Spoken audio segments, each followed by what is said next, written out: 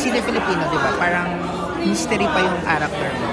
Hindi pa ni-reveal. So, ano ba? Sinadya ba talaga? Sinadya. Super. Kasi, well, it also helps in the story. Kasi supposedly, si Eileen nga, hindi mo naman siya kilala.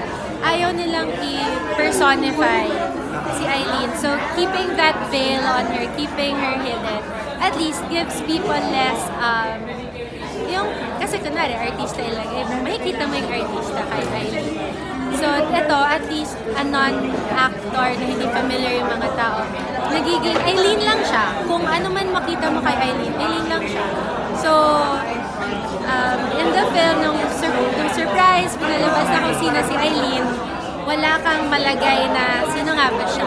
She was just being the character na kung ano man makita sa kanya ng audience, kung ano man makita sa kanya ng apat na lalaki. Can you tell something about your background bago ka nag-film? In my background, I was a psychology major in a university. After that, ang pinactice ko po events production. Kasi yun yung ginawa ko din in college sa events. And nag-enjoy. Isip ko, kaya ko pa gawin. Hindi ko naman naisip mag-pursue muna ng psychology. So nag-events production ako.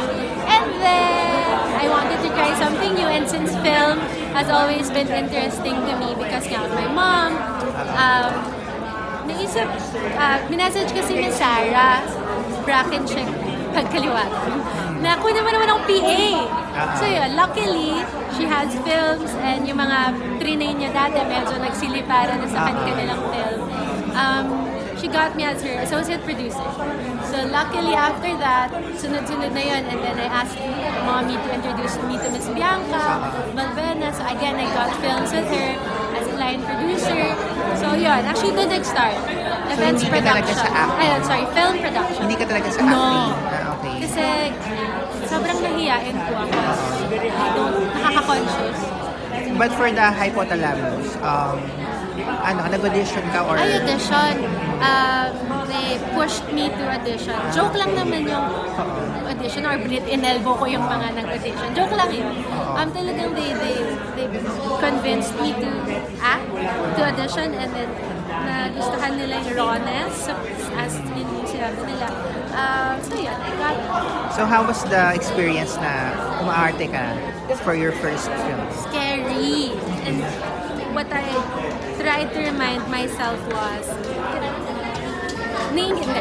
sobrang yun na nga nakaka-conscious, diba, sa harap ng camera or mapanood ng kahit sino. So, consciously yun po yung iniisip ko na break your walls, Iana, or huwag kang ma-conscious, huwag mong alalahanan na may cameras. Kasi feeling ko for actors, yun yung isa sa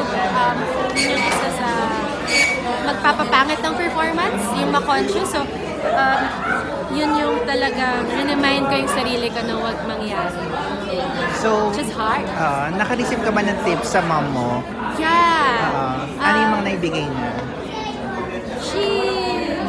Sabi niya, huwag kong masyadong, kasi siyempre first film ko, so in-expect niya na gugugulin ko yung oras ko. Sabi niya, don't tire yourself with the script.